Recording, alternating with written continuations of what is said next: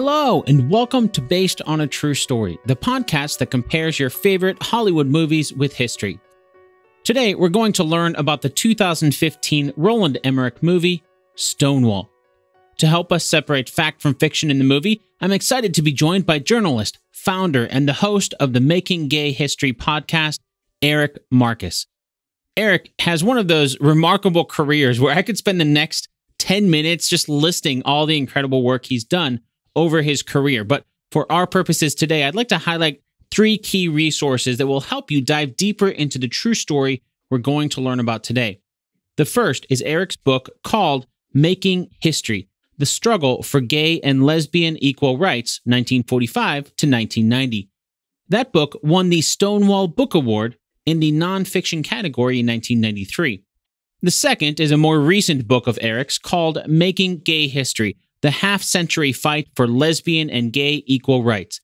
And last, but certainly not least, if you're listening to this, then I know you're a fan of podcasts, so go check out Eric's extremely popular podcast that I mentioned a moment ago called Making Gay History. Okay, now before we get Eric on the line, it's time to set up our game, 2 Truths and a Lie. If you're new to the show, here's how it works. I'm about to say 3 things. 2 of them are true, and that means 1 of them is a lie. Are you ready? Okay, here they are. Number 1, Danny Winters did not throw the first brick at Stonewall. Number 2, the Stonewall Uprising was organized by the first gay rights organization in the world. Number 3, the Stonewall Uprising led to the pride parades we see today.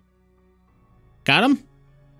Now, as you're listening to our story today, your challenge is to find the 2 facts scattered somewhere throughout the episode, and then by a simple process of elimination, you'll be able to find out which one is the lie. And of course, we'll do a recap at the end of the episode to see how well you did.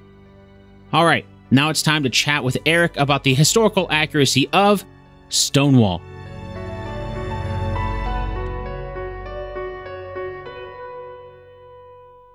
There's some text on the screen to open the movie that gives a little bit of context, so I thought that would be a great place for us to start as well. According to that text in the movie, in 1969, federal law in the U.S. prohibits government agencies from hiring homosexuals. They're classified as mentally ill. It's illegal for homosexuals to congregate and be served alcohol, and electroshock therapy is used to cure homosexuality. Can you give a little more historical context around what the laws were like during the timeline of the movie? Well, I can't say those were the best of times. The list that is offered is actually true. In 1953, President Eisenhower signed an executive order banning gay people from federal employment. So that meant if you were found out, or they found you out, because they very actively sought out homosexuals and got rid of them, you could easily lose your federal job. I remember reading some of the letters that were sent to people who did the investigations. It was called the Lavender Scare. It was concurrent with the Red Scare. But I bet you didn't learn about that in school. Oh, I did not. No, and neither did I. And I saw a documentary recently called The Lavender Scare about that period of history. And there were people in federal government who were very actively involved in rooting out homosexuals. One guy in particular talked with pride about this guy whose life he ruined, who then left his office and shot himself. So thousands of gay people lost their jobs. And that included people in the military as well.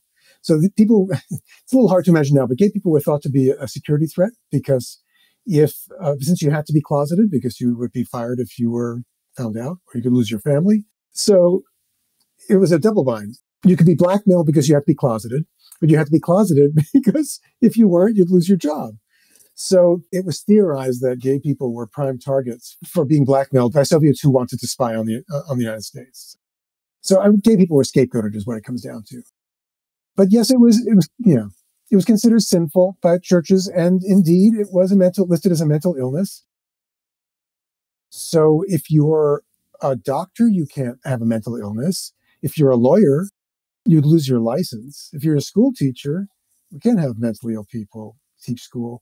So the pressure on gay people was enormous.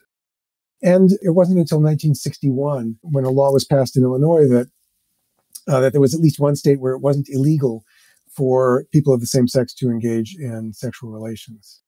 Yeah, so it was wild. And also, you literally, it was against the law, at least in New York State, to serve homosexuals alcohol in a bar.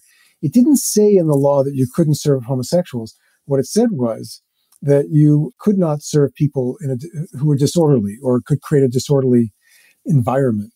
And that was used by the state liquor authority in New York to deny gay people the right to be served in bars, which is why the bars were then owned by the mafia or run by the mafia, because they set up a system with the police for payoffs so that these bars could operate. Wow. Wow. So I imagine, I mean, you mentioned that, being illegal for federal employment, but I imagine a lot of private employers also followed suit in that way, where they basically followed the federal law. Or was it illegal for private employers to employ as well? It wasn't illegal for private employers to employ gay people, but if you couldn't be out and be a school teacher, you'd be fired.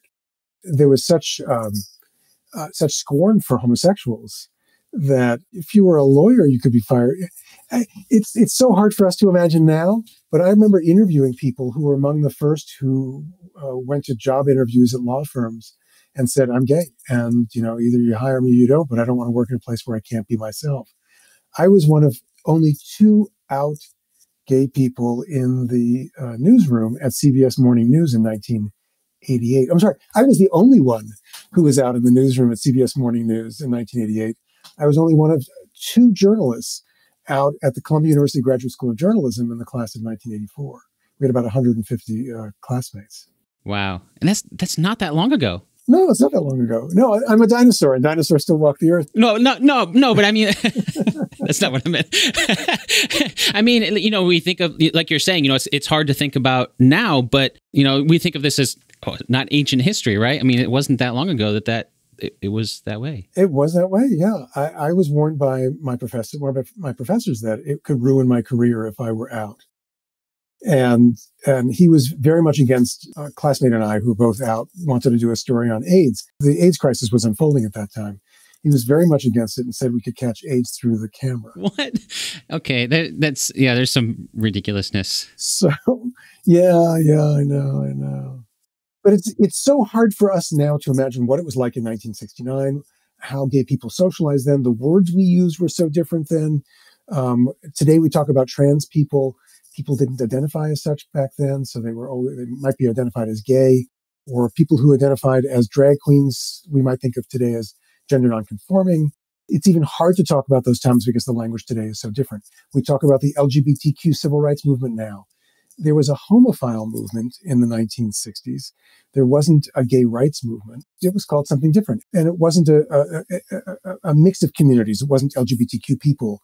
That has come about over time now. Oh, it was more separate than it is now, is what you're saying. Yeah, so right after Stonewall, you would say there was a gay rights movement or gay liberation movement, and then it was the gay and lesbian movement as women asserted their power. And for the 1993 March on Washington, bisexual people negotiated a spot for themselves. So it was the 1993 March on Washington for gay, lesbian, bi rights, or lesbian, gay, bi rights. T was added later. There was a lot of you can't imagine. People now say, we used to get along so well as a group, gay people, years ago. And why do we all have to argue now? Well, we never got along all that well. And there's always been tension between the different groups. We're a much more accepting and embracing movement now than we were back then. And in 1969, at the time of Stonewall, the movement was tiny. There were somewhere between 40 and 60 homophile or gay rights organizations prior to Stonewall. Yeah, and only several hundred activists in all, in the entire United States. Oh, wow. That's a lot smaller than I would have expected. Yeah. Well, speaking of the timeline there, we kind of get an idea of what it was like then, according to, at least, in the movie in 1969. But I'd like to ask about the who and the where that we see in the movie. The movie follows a young man by the name of Danny Winters, and he arrives in New York and almost immediately starts hanging out with a group on Christopher Street in New York, and they make up the main characters in the movie. There's Ray, Orphan Annie, Queen Kong, Quiet Paul, and Little E. And not to spoil the ending, but we do see, like we see in a lot of movies that are based on a true story, we see the real people in the movie at the end. And it talks about people like Marsha P. Johnson, Bob Kohler, Seymour Pine. But the movie doesn't mention any of the main characters in the movie at the end, only saying that it's dedicated to unsung heroes of the Stonewall riots. So as I was watching this, I got the idea that that probably means the main characters are not real, but perhaps they're fictional characters that were designed to tell a story of how not everyone gets their name in the history books, but they can still have an impact on history. So are the main characters in the movie based on real people who were living on Christopher Street in New York City? Well, I think everyone but Danny from Indiana, the main character in the film. Now, this was a very earnest film, I have to say. But what I didn't know, and I read all the criticism of the film when it first came out in 2015, what I didn't realize at the time was that it was a terrible film. That it's not just the history that's problematic. It's a terrible movie. And so terrible that at times it was funny when it wasn't supposed to be funny. But one of my, I'd say, acquaintances, friends, colleagues is a man named Martin Boyce, who I've interviewed, who was at Stonewall. He was one of the street kids. But unlike most of the street kids, he had a stable home. He went to private school during the day and did what's called scare drag in the evening with his friends who hung out in Christopher Park across from the Stonewall Inn. And scare drag was partial drag, makeup, long hair out, some women's clothing, but not the rest. And Martin was a consultant to the film. And when I asked Martin about it, he said actually a lot of it was quite accurate in the portrayals of the people who were there. And I could feel Martin's fingerprints on this because some of the names of the people who were in the street kids were names of Martin's friends. And some of the characterizations seem to be similar to what Martin has described to me. And I wonder if the character Ray was Sylvia Ray Rivera. Sylvia Rivera, who's is an icon, trans activist, was thought to have been at the Stonewall Uprising, but there's some debate about that or some dispute about it. So I think some of the characters were composites. But the life that was shown in that film of these kids who'd been thrown out, who came to New York, either from New York City itself or from outside of New York, and were living on the streets and making money however they could, mostly by hustling. Those stories are true. There's a scene in particular where Danny, the blonde, it's such a cliche. The blonde boy from Indiana comes to New York and falls in with this group of street kids, and he's going to Columbia, and his parents reject him, and his dad is the coach of the football team, and he's on the football team, and he falls in love with oh my God, it was like it was crushed under the weight of the cliches, the numerous cliches. But in there is some historical fact, but Danny is completely made up. There is no Danny from Indiana who threw the first brick at Stonewall. Okay, well, that was going to be a later question that I asked too, because yeah, he does throw the first. I want to save that, so we can come back to that. You're talking earlier about how it's hard to imagine things. There was something as I was watching the movie that it was hard to imagine what it must have been like. And that was the scene where we see Danny in high school and the whole class is watching this educational video, right? It's how not all homosexuals are passive and they like to hang out in public restrooms. And it suggests that your life is going to be at risk if they're nearby, right? And so it just seemed like this propaganda film that they're trying to incite fear and hatred in the schools. Was that something that really happened in classrooms in the 60s? It did. I'm too young to have seen those films. I grew up principally in the 70s. I was born in 1958 and was 11 years old at the time of Stonewall, and at PS 99 public school in New York City. Although class was out by then. But I'd never been to Greenwich Village. Although my parents hung out in Greenwich Village. They were beatniks. My dad was a communist. So, but I actually didn't see Greenwich Village until after I graduated from high school, even though I lived on a subway line that had a stop in Greenwich Village. That's how sheltered I was, living in what I call the Oklahoma or the Iowa of New York City. So those films were real, and they were shown to classes, and kids were warned about the creepy perv who you're going to come across in the park, and he may offer you a ride in his car, and watch out for people like that. And there was an effort to warn young people about the dangers of homosexuality because they didn't really understand. Their understanding of homosexuality was quite different from our understanding today.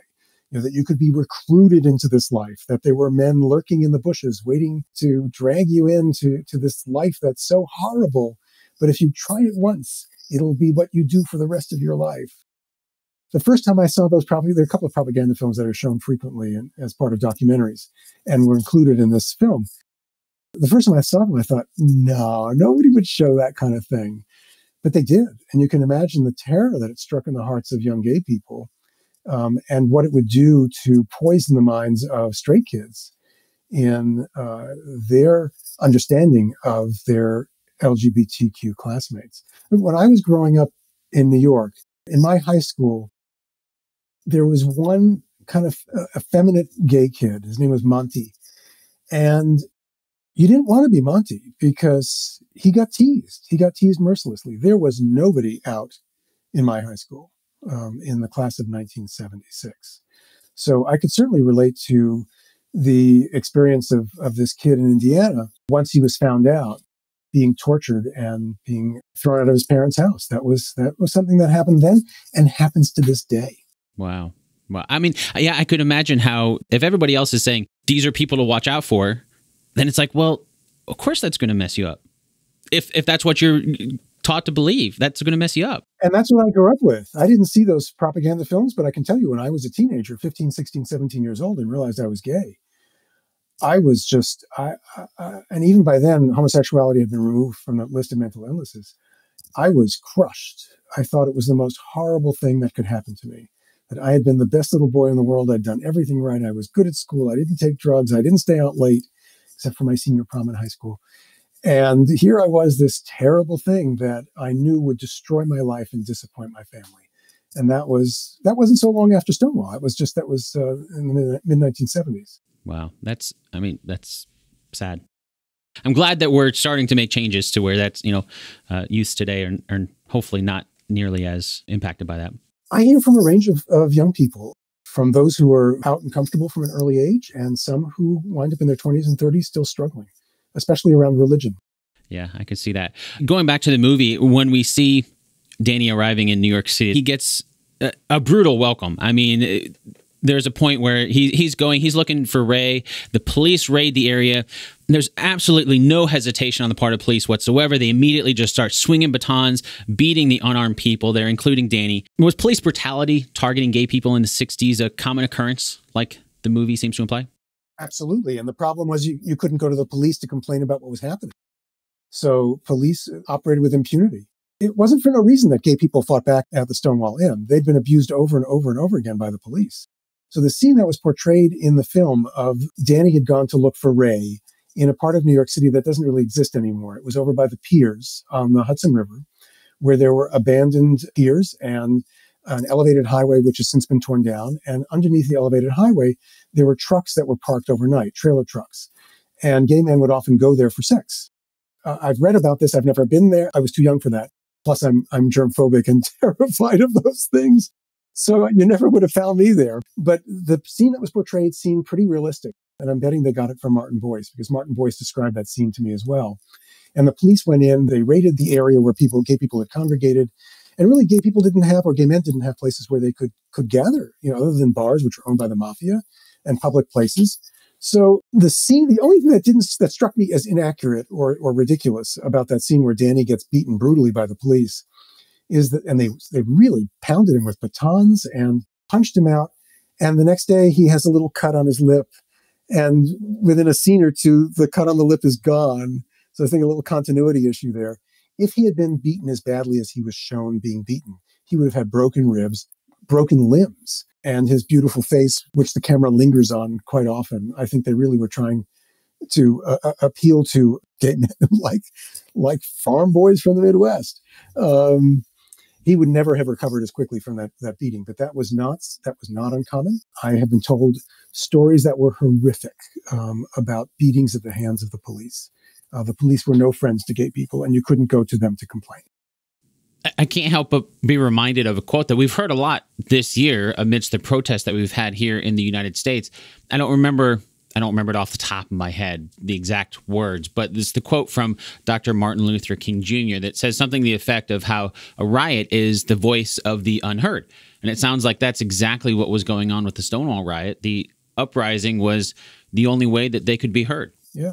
Speaking of Stonewall, in the movie, it does set up how the operation there runs itself. Because this is Danny's first time as well in the movie, as viewers, we benefit because the group explains to him how this works. You have to sign in. You can't use your real name. You pause the movie and look, there's like Daffy Duck and John Wayne on the list, And then it says, as you mentioned earlier, it mentions that Stonewall's run by the mob, and there's no liquor license because it's illegal to sell alcohol to gay people. So how well did the movie do showing how Stonewall was ran? From my understanding of Stonewall and all the research I've done and things I've read, it was pretty spot on. And the reason they set Stonewall up the way they did as a private club is because it was a layer of extra protection against the police. And so, yes, you did have to sign in, and people signed all kinds of names: Judy Garland, Donald Duck, Mickey Mouse. That was one of the things that impressed me about the film, and there wasn't a lot that impressed me, was how they got some of those key details right. There was plenty that wasn't, but some of those key details were right. Some of it, though, oh my God, the guy who they had from the Mattachine Society and Frank Kameny, I know we'll get to that. Yeah, we will get to that. Before we get to that, though, I do want to ask about some of the raids. We were talking about the police brutality and then talking about Stonewall. And when we see the group at Stonewall for the first time, there's a raid that happens. The lights turn on, everybody lines up against the wall, IDs are required. I get the sense while I was watching this is a very common occurrence. Everybody knows, okay, this is the routine, right? This is what we need to do. The movie mentions a 3-article of clothing rule and suggests that the cops are being paid off by the mob every time they raid the place, which of course in my mind says, well, that's going to make them want to raid the place even more because they're getting paid for it every single time. How well did the movie do showing the raids on Stonewall? The film actually did a really good job of that. That was the routine of how raids were conducted. The police were sometimes caught in between politicians who wanted to publicize their efforts to clean up the city and clean up places like Times Square and clean up the village. And that usually meant get rid of the homosexuals and the prostitutes and what would have been called transvestite prostitutes. We would never use language like that now, but cross-dressing people who sold themselves, sex workers. So that was accurate. And that the rule about 3 articles of clothing, yes, indeed, you had to wear 3 articles of clothing that were appropriate to your gender. So if you were a cisgender person, as we would describe them today, so I'm a cisgender guy. So at the Stonewall Inn, I'd have to wear at least 3 articles of clothing that were male identified. Now, my friend Martin Boyce said that he would carry receipts with him to show that the 3 articles of clothing he had on underneath his drag were indeed clothing that he had bought in the men's department of a department store. So he carried those receipts. Wow. That just seems like one of those laws it's there so that they can catch you for it. Yeah. The one time you forget to carry the receipts with you, right? Or something like that, where it's just there so they can catch you with it. Yeah, they debate, is that underwear, how masculine is that underwear? Or for a woman who's in male drag. It's crazy stuff. And some of these laws date back years and have to do with ancient history in the U.S. But I always found the 3-article. I bought this shirt in a men's department, just so you know, the one that you can't see because we're a podcast, but I'm wearing, although I don't know about these Birkenstocks, they're rather unisex. So. Who cares? Well, earlier you mentioned the Mattachine Society, and I do want to ask about them because there's a character there, Trevor, who is, according to the movie, and Trevor kind of mentions this, we have the benefit of Danny being new to the area, so he's explaining everything. Trevor explains that they're a group fighting for gay rights. And we also see, you mentioned Frank Kameny speaking to the group at one of their meetings as well. Were they real? Were they a real group that was fighting for gay rights at the time? There was an organization founded in 1950 in Los Angeles by 5 men called the Mattachine Society. Over time, chapters spread across the U.S. The most radical of the chapters was founded in 1961 by Frank Kameny, who was a character in the movie. Frank had a Harvard PhD, was an astronomer, had hoped to work for NASA, was fired in 1957 because he was gay. He went to court, all the way up to the Supreme Court, which wouldn't hear his case, to try to get his job back. And when he couldn't get his job back, he founded the Mattachine Society of Washington, D.C. to fight the U.S. government, which eventually rescinded its ban on employing gay people in the federal government. So Frank won his battle. The way he's portrayed in the film is kind of silly, and the Mattachine Society is written off in a way as an old line organization, that they're simulationists and accommodationists, and they have to wear coats and ties. And it's looking at that organization through the contemporary lens of 1969. You might think that they were an old-fashioned group. But when Frank founded the Mattachine Society of Washington, D.C. in 1961, there were no protests out on the street. Frank is the one who initiated the first protest in front of the White House in 1965. And the reason he wanted everyone to dress appropriately, at least as he considered it appropriate, men in suits and ties, women in skirts and blouses and heels, he was arguing that gay people should not be discriminated against in employment. And he said, if you want to be employed, look employable. He also believed that your appearance shouldn't get in the way of the message. And that's why he had people dressed the way they did. The signs at all the protests were uniform. So it was a very careful branding effort for a people who had been largely hidden. Most Americans had never seen a homosexual before. But as the 60s unfolded, the 1960s, and young people became radicalized, young gay people felt that what the Mattachine Society was doing was old-fashioned. They shouldn't have to dress a certain way to protest. And eventually, in large part because of the Stonewall uprising, that earlier generation was swept away, and a new group of younger radical people came into the movement, and the movement exploded. It went from between 40 and 60 organizations to nearly 1,500 organizations in the first year after Stonewall. If Frank Kameny saw how he was portrayed in this film, he would be rolling over in his grave, because he was a real firebrand, and he's portrayed as sort of this mousy guy in a suit talking before a group that applauded politely. And Trevor, who's kind of a cooler version of a Mattachine member, kind of smoking hot guy, who you just knew Danny from the Midwest was going to fall for. And he's portrayed as this manipulative user, but also an activist. I found his character particularly annoying and repellent. What the guy who wrote the film tried to do was create a tension between Mattachine, the old line group, and the younger activists, which is actually a true tension. I just objected to the way he did it because, again, it seemed like such a cliche that Danny was betrayed by Trevor and Trevor found a younger man, and Yeah, that makes sense. Yeah. Yeah. Yeah, I mean, the gears grind so loudly in this film. You can just feel the index cards lined up on the corkboard. It's interesting. You mentioned Frank getting fired from NASA, and I think there was even a moment there where Danny's like, "Oh, I want to work for NASA," when he talks to him. And Frank, so I like that little detail there of that. It sounds like that part of it might have been, an homage to Frank. Yes, well, Frank had wanted to work for what was becoming NASA, but he lost his job, and that was the end of it for him. Because any job in the federal government for an astronomer required security clearance, and no person who was known to be gay could get security clearance. They ruined his career.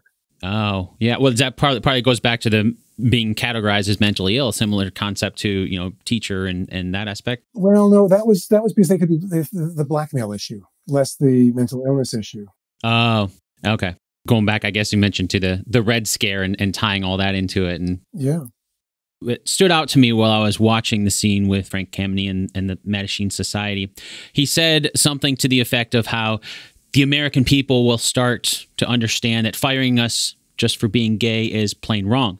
And of course, it was this year, 2020, if you're listening to this in the future, that the U.S. Supreme Court ruled gay and transgender employees are protected under the Civil Rights Act of 1964. So that just happened in 2020, but they're talking about this sort of thing in a 2015 movie set back in 1969. So it just seems like it's long overdue. Are there any other examples of similar decades-long fights just to get basic rights? Well, for LGBTQ people, yes. Leaving aside other civil rights movements, which took much longer even than for LGBTQ people, the right to serve in the military. The effort to remove gay people from the military began toward the end of World War II. The first protest about gay people in the military was in 1964 at the Whitehall Induction Center in the financial district in New York City. It was, from what I understand, the first public protest by gay people ever. It was in 1964. And it was over gay people being thrown out of the military. And the argument was, if you're going to throw someone out of the military for being gay, at least give him an honorable discharge and don't ruin his life. So that was a battle that was fought for decades as well. And the issue of mental illness was also fought over a period of time. I mean, it's just shameful that the issue about employment has taken this long, and there's still no law protecting gay people against discrimination, a national law against discrimination in accommodations. So in the cities and states where you're not protected by local laws, you can be thrown out of your apartment for being gay. Oh, wow. I guess I never realized that. That seems crazy. Or not served at a restaurant. Wow. So that's all up to is that state level? Is that city level? Or is that the establishment? State or local. It depends upon the state in which you live. Yeah. I'm no expert on it, but yeah, you can still run into problems. Wow. Yeah. I mean, there are these cases about bakers not wanting to bake cakes for gay weddings. I think I've seen stuff like that in the news. And it's just one of those shock, like, really? Oh, yeah. Yeah. I was like, don't you have better things to do, Yeah. What is a gay wedding cake? They aren't asking for a cake with their private parts reproduced on the top of the cake. It's just their names. It's a cake, yeah. It's a cake. What is a gay cake? No, but I love that about the film. That was a 2015 film in which Frank County is talking about gay people and employment and discrimination. And here we are all these years later. And it was a decades-long battle to gain protections in employment. And it's not to be underestimated what a huge deal that is. Yeah, and I appreciate your pointing out some of the other fights that are still ongoing that still need to be addressed for sure. Yeah, yeah. Going back to the movie, one of the main villains, I guess I should say, that we see in the movie is Ron Perlman's character, a guy named Ed Murphy. And as the movie explains it, Ed takes advantage of people. He pimps them out. We see this happening with Danny in the film. But then at the end of the movie, there's a bit of text at the very end that explains Ed Murphy ended up as a gay activist and was posthumously made Grand Marshal of the New York Pride Parade. How well did the movie do showing the character arc of Ed Murphy? Well, I wish I had done a better job of reading David Carter's book on Stonewall, because I'm guessing he went into detail about that. I'd always heard something about it, but the Ed Murphy I knew was the reconstituted Ed Murphy. So the film portrayed somebody who was, there were gay people who took advantage of other gay people. It's, we're human. We are equal opportunity opportunists. Well, like you said before, they're trying to earn a living, like they're trying to make their way. And unfortunately, sometimes that means putting other people down in order to survive. Yeah. So I learned something from the film. I'm hoping that it was close to accurate because, Ed Murphy comes off as a terrible person. I'm guessing the scene where he pimps out this young Danny from the Midwest to an older gay couple, one of whom is dressed up like Ethel Merman. And for your listeners who don't know who Ethel Merman is, go to YouTube and look up Ethel Merman. And that was how this older gay man was dressed up in their fancy apartment with his husband and trying to rip off the clothes of young Danny, who every time anyone tried to do to him what they portray in the film, he gets the same expression on his face of both a mixture of horror and, oh my God, I can't believe this is happening to me. And we're supposed to imagine what's happening to him. And I mean, it was just a pathetic scene, but Ed Murphy figures into this because he's the one who's pimping out this young kid. I don't doubt that there were people like Ed Murphy operating in that environment at that time. So I have to go back and read David Carter's book. David Carter recently died. His book he spent 10 years writing the book about Stonewall. It is the definitive history of the Stonewall Uprising and everything that occurred around it. So for anyone who's interested in knowing more, that really is the authoritative account. Speaking of the uprising, we're at the point in the movie where we see the uprising itself, or it's been called the Stonewall Riot in history as well. The movie has the date as June 28th, 1969. We mentioned earlier, Danny's the first one to throw the brick in the movie. Oh my God. I thought, first of all, Judy Garland, who for people who don't know who she was an iconic actress, singer, who was very popular among, especially gay men. She had a lot of gay fans and is famous for the movie The Wizard of Oz. There's been much debate about whether or not her death, which coincided with the Stonewall Uprising, her body was on display the 27th of June at Campbell's Funeral Home on the Upper East Side. So people went to see her body, and then some of them went down to the bar. But it's not believed that her death had anything to do with it. And David Carter theorized that these street kids probably didn't even know who Judy Garland was or had no attachment to her in the way that older gay men did. Because the way it's portrayed in the film, it suggests that one of the characters, I think Ray, goes uptown to see Judy Garland's body and that they're upset about her death. It's likely that had nothing to do with it. But as I'm watching the scene unfold outside the Stonewall, and you just know, there's a riot that's about to occur, and I know how this plays out. And in one of the accounts, someone throws a rock that breaks a window. And I see Danny arguing with, I believe it was Conga Woman. At least that's how Conga Woman was known by Martin Boyce, and she's just known as Conga in the film. She takes a brick out of her bag, and Danny suddenly has the brick in his hand, and I'm thinking, oh, please don't. Danny shouldn't be the one to throw the first brick, because it's going to ruin your life, screenwriter, if you portray the first person who throws a brick at the Stonewall Inn as a blonde boy from the Midwest. Because even if it was true, that shatters every myth about Stonewall. And it wasn't true. It wasn't a blonde boy from the Midwest who threw the first rock or brick. No one knows exactly who threw the first rock or brick. As with any riot or any uprising that gets started, wherever you're standing, there's a different perspective on what's happening. So, as was described to me, what happened at first was people started throwing coins at the Stonewall Inn. And that was to say to the police, you came for your payoff? Here's some more. And I learned that from Sylvia Rivera, who is one of the people who was believed to be a participant in the Stonewall uprising.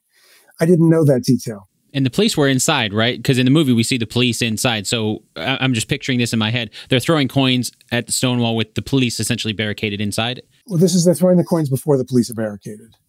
Okay. At least that's how it happened. They're throwing coins. And what happens is somebody does throw a rock that breaks a window. I was glad to see that the way the filmmaker portrayed the uprising is pretty close to how it's been described to me by people who were there and by Lucian Truscott IV, who was a Village Voice reporter who was on the scene at the time, published one of the first articles on July 3rd of 1969 describing what he saw. Because as it's often portrayed now or described, it's described as a much bigger riot than it actually was. So people talk about Molotov cocktails and firebombs. And what you see in the film is the kids are squirting lighter fluid on the plywood behind the glass window that had been broken. And they set fire to the plywood. That's about the extent of how much flame there was. There weren't Molotov cocktails. There weren't firebombs. If you compare what happened at Stonewall in terms of riot ranking, given what was going on in the 1960s, the late 1960s, with confrontations with the police and riots in the major cities, it was a very small uprising. What made it different was that it was gay people fighting back against the police. And instead of the police chasing gay people, you had these street kids who people thought of as weak and fearful. You had these street kids chasing the police through the village. And nobody could believe that that was happening. So that's what made it unique. And then the unrest went on for a total of 6 nights. It ebbed and flowed. But I was impressed that they didn't overdo it. There's a kick line that's portrayed in the film of the kids doing a kick line and doing a chant, "We are the Stonewall girls, we wear our hair in curls, we wear our jeans below our Nelly knees." There are various lyrics that I've heard. But as the Daily News wrote about it, this is the New York Daily News, the newspaper wrote about it in 1969, they suggested that it was a line of drag queens in full regalia and high heels and bouffant hairdos, which actually is a much better, I love that myth, better than the actual reality, which was street kids, some in modified drag. And when I talked to Martin Boyce, who was at Stonewall, about the high heels, he said, we didn't wear high heels to the Stonewall. You wore flats. You couldn't run from the police wearing high heels. So in that regard, I thought that the filmmaker did a good job of portraying the scene. And with the riot police with their shields and the batons, all of that I've heard described. Now, we can't compare it to actual film of what happened at Stonewall because there is none. You can't compare it to hundreds of photographs that were taken because as far as we know, there were a handful of photographs taken. The most famous ones taken by Fred McDarrah. There are 5 of them that I've seen. So we only know from accounts of it at the time of what happened. And the filmmaker, I thought, did a pretty good job of not overdoing it. I think his biggest mistake was having Danny, the hero of the film, throw the first brick. But Danny serves a useful purpose, a storytelling purpose, because he is our eyes. He is the innocent coming from the Midwest, doesn't know anything about gay life or the village, and so we get to see it through his eyes. It just happens to be completely made up and asking for trouble because the Stonewall Uprising is such contested history already that to portray it in a way that suggests the hero of the event is a blonde white boy from the Midwest, when in fact the street kids were from a range of races and ethnicities. And it was a big mistake to my mind. Now, you mentioned it went on for 6 nights, but we only really saw one in the movie. Was it all around the Stonewall, or did it start to spread out a little bit more? It spread out into the streets of the village. So a year later, there was a pride march that was called the Christopher Street Liberation Day March on the anniversary, the 1 year anniversary of Stonewall. It was specifically called the Christopher Street, which is where Stonewall is, Liberation Day March, because the year of activism that occurred after Stonewall was to liberate the streets of the village. They didn't want the focus to be on Stonewall because Stonewall was a mafia-owned bar that closed 2 weeks after the Stonewall uprising. So why would you celebrate a place like that? I mean, in the years since, it's become iconic. And around the world, people celebrate Stonewall, but all they know, really, most people, is that Stonewall was a place where gay people fought back against the police. It represents freedom from oppression. One thing that I did quibble with in the film is they call it the Gay Liberation March in the film that occurs a year later.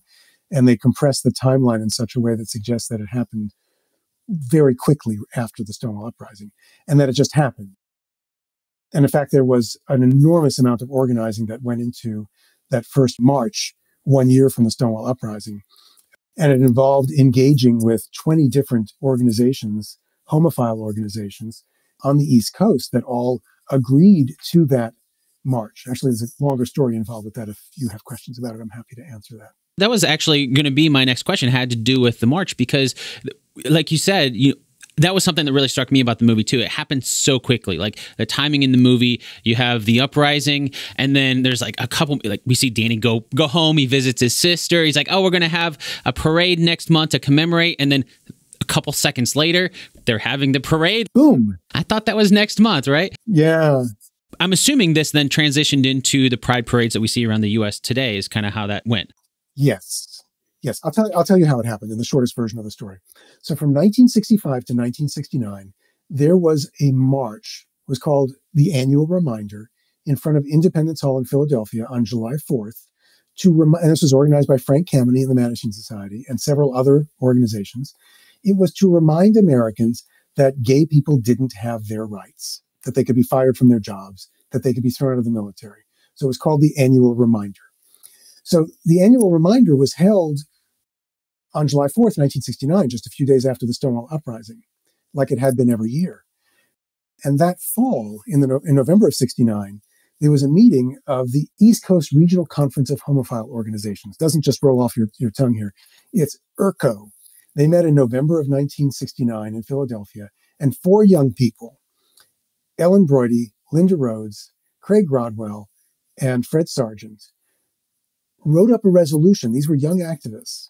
They wrote up a resolution asking that the Reminder Day March be moved in 1970 to New York City to mark the 1 year anniversary of the Stonewall Uprising, and that the people who attended should be able to dress however they wanted, and that all the other organizations around the country should have marches as well and have them every year thereafter to mark the Stonewall Uprising. That's how we wound up with these celebrations and marches that occur every year, either on the anniversary or around the anniversary of Stonewall, and sometimes at other times of the year. It was a well-organized, well-planned event, and it was called the Christopher Street Liberation Day March, not the Gay Liberation March. I don't know if Danny actually participated. Probably there were blonde boys from the Midwest who did, but it was a surprisingly diverse group of people, and it was the largest gathering of openly gay people in the world ever.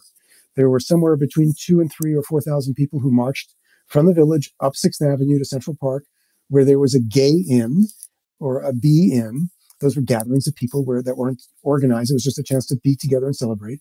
And there were thought to be between 5,000 and 10,000 people at that gay inn in Central Park following the first march up 6th Avenue. Wow, that's pretty good attendance for the first one. Yeah, because the Reminder Day marches in Philadelphia got several dozen people. So no, this was even the organizers couldn't believe what happened. That they started out actually with a few hundred people at the beginning of the march, and one of the chants was off the sidewalks into the street, and people joined the march along the way. And there's a scene in the movie that was so painfully cliched.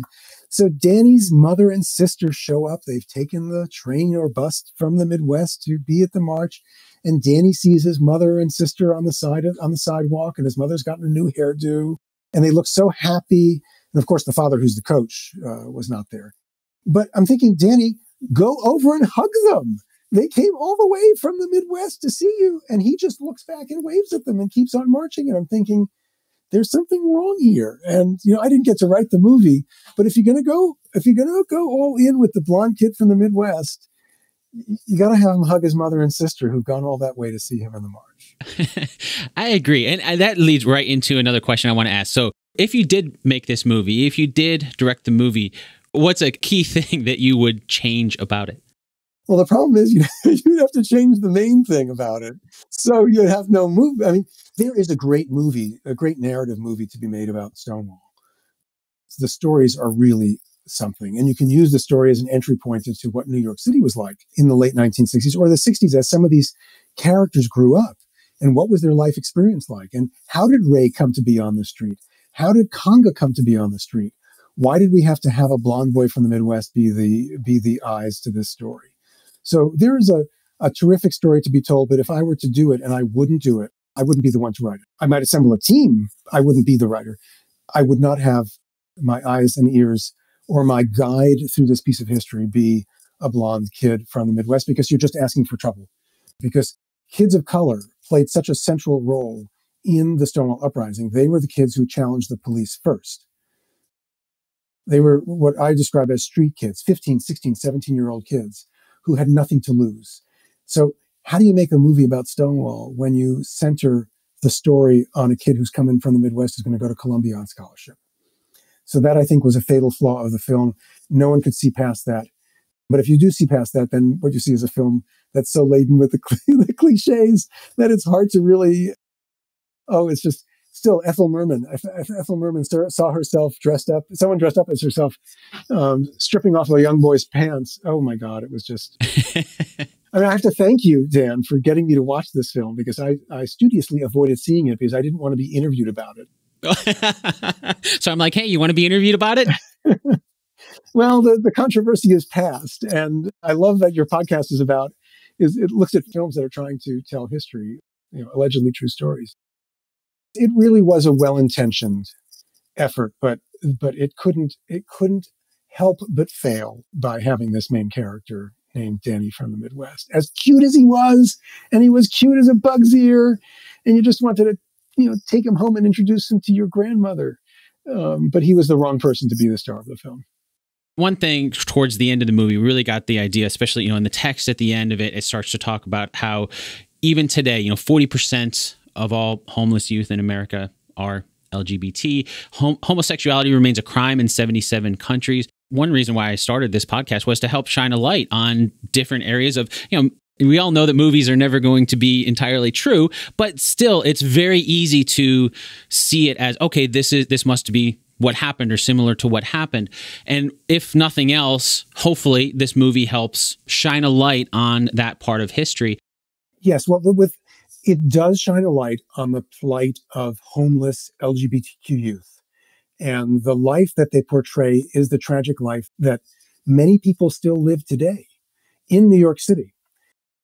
So this is not the ancient past. This is how people are living on the streets of New York today. And that is a terrible tragedy. Now, if you want to get a perspective for people who are interested in documentaries and history portrayed in a documentary, to see how things are dealt with in other parts of the world, there's a new film called Welcome to Chechnya, which shows what's happening in Chechnya, which is a part of Russia, where gay people are being hounded down and eliminated. They say they don't have gay people in Chechnya. And this film is about the people who are being hunted down, what's being done to them, and an organization in Russia that's trying to rescue and has been rescuing LGBTQ people and getting them out of Chechnya and out of Russia. I saw it recently, and it's so startling. It's shocking and horrifying. You can't believe that this is going on today, that people are being demonized and killed simply because they're gay. Wow. It's easy to look back on history and be like, that was back then, right? And so everything is right now, but it's clearly not. What would you say to somebody listening to this that wants to help, and this clearly, a global issue? What would you say that they could do to help? Oh, there are so many ways to help, and everyone has different ways of helping. You can volunteer for organizations that fight for LGBTQ rights. If you're a parent of an LGBTQ child, you can get involved in an organization called PFLAG, which was once called Parents, Families, and Friends of Lesbians and Gays. You can support an organization like Lambda Legal, which provides legal representation and fights cases that go all the way up to the Supreme Court. In every community, just about every community in the US, there are ways to get involved, whether you want to get involved locally, nationally, or internationally.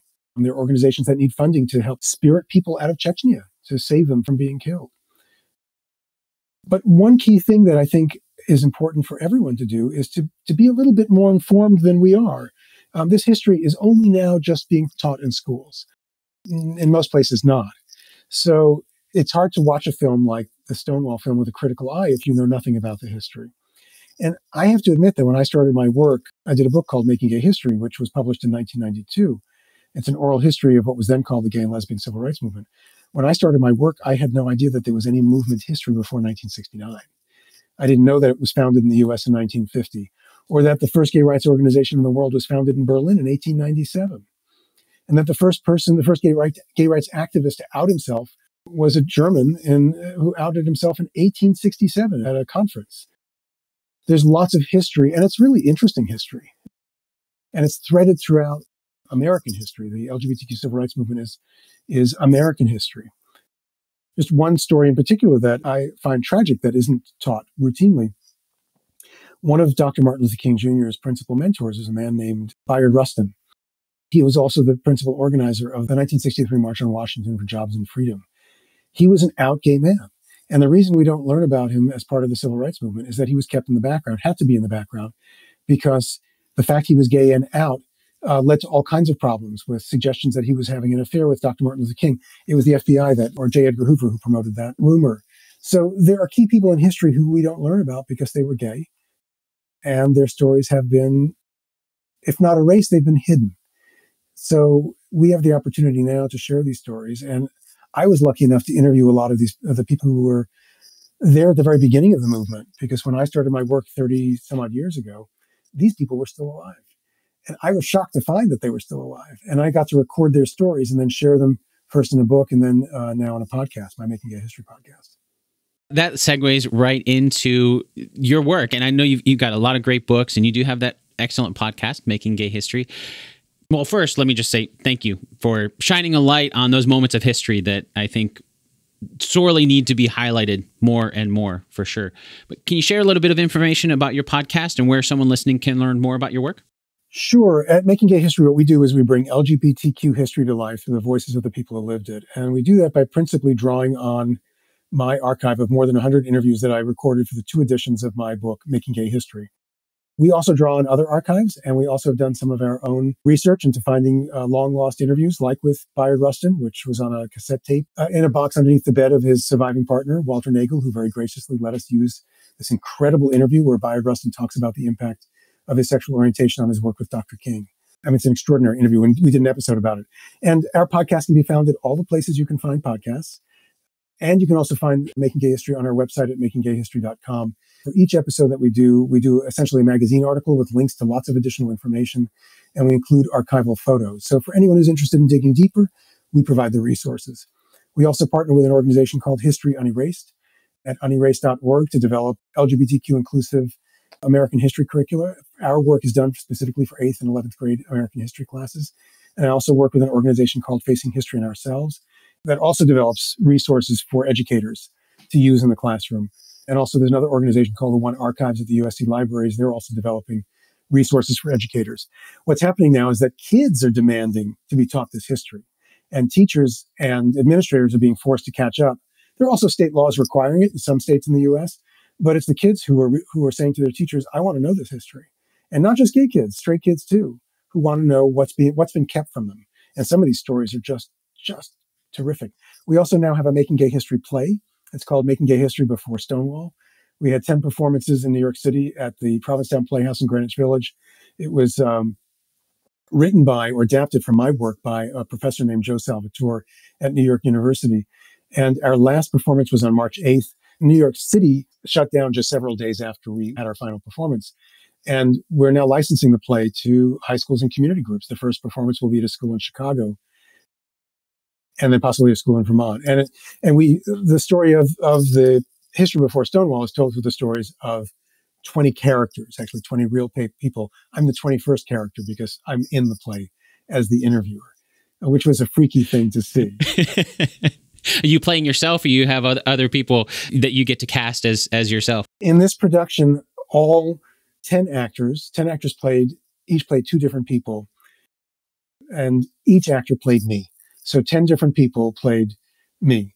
Yeah. So I was played by an African-American lesbian, by a white cisgender guy, by an Asian American guy. It was something to see. It moved me to tears. Well, Eric, thank you so much for your time to come on and chat about Stonewall. I know I learned a ton, and I'll make sure to add links to all of your work in the show notes for this episode as well. Thank you. I just love talking about this. It was so much fun, and I'm glad I got to see the film, and I hope I never have to watch it again. Okay. On that note, thank you.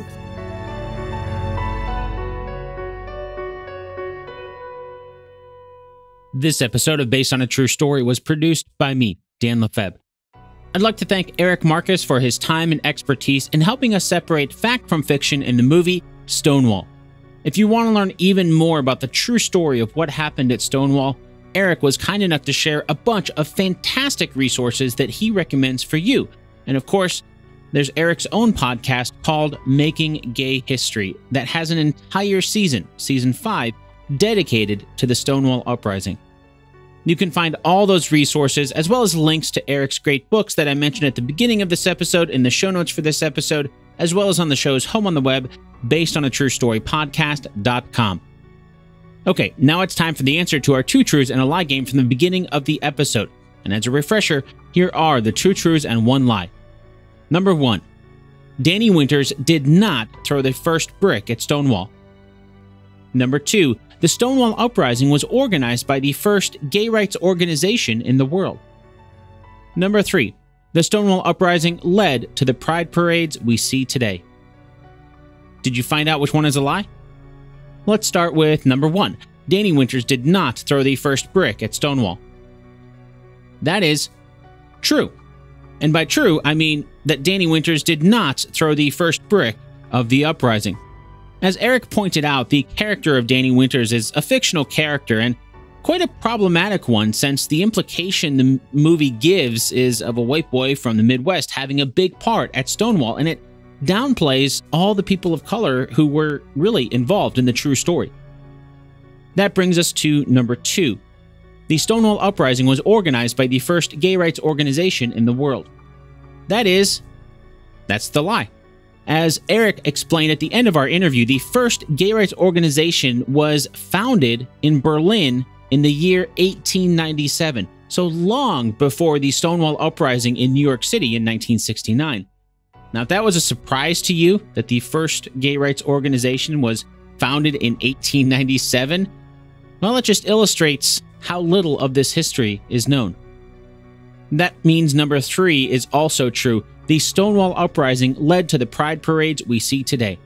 Eric gave us a great overview of how the uprising at Stonewall led to the pride parades today that shine a light on gay rights issues around the world. That's also why June is Pride Month, because the uprising at Stonewall started in June. That just about wraps up our time together today. Before we go, the last thing I like to do on each episode is to share how much time and effort went into creating this episode. I know that's not something a lot of podcasts do, and that's exactly why I'm doing it. I'm sharing this information. If there's one thing that is surprising to most people who are new to podcasting, or maybe they're not in podcasting at all, they've never created a podcast, the surprising thing is really just how much time it takes to create one. So I figure maybe if you find out more about how much time and money goes into creating a podcast like mine, maybe you'll start to appreciate all the podcasts that you listen to for free just a little bit more. With that said, today's episode took a total of 27 hours to create and cost $21.19 in out-of-pocket expenses. And as I always do, I want to make it clear that time and cost is only my time for this one episode. In other words, that 27 hours does not include the countless hours of my guest time researching the subject matter that we talked about. It also doesn't include the time it takes for me to do podcast-related things that are not part of creating this one episode. For example, the time it takes to maintain the Based on a True Story website, social media, the email newsletter, and all of the other little things outside of creating an actual podcast episode that are still required to make a podcast.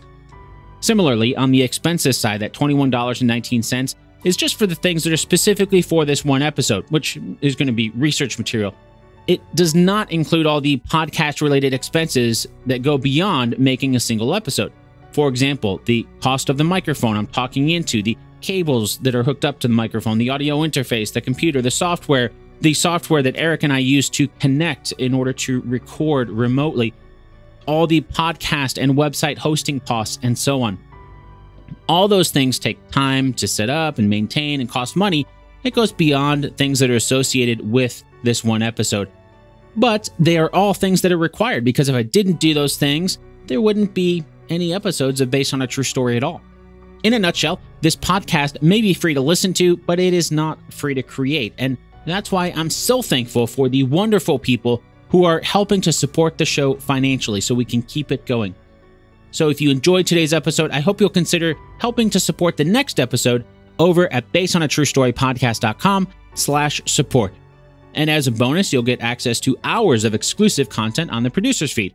Right now, there are 54 minisodes over there covering a different fictional movie each time. For example, we just recently wrapped up 4 different minisodes, with each one looking at one of the Indiana Jones movies and how they use real history and events to make them seem a little more realistic.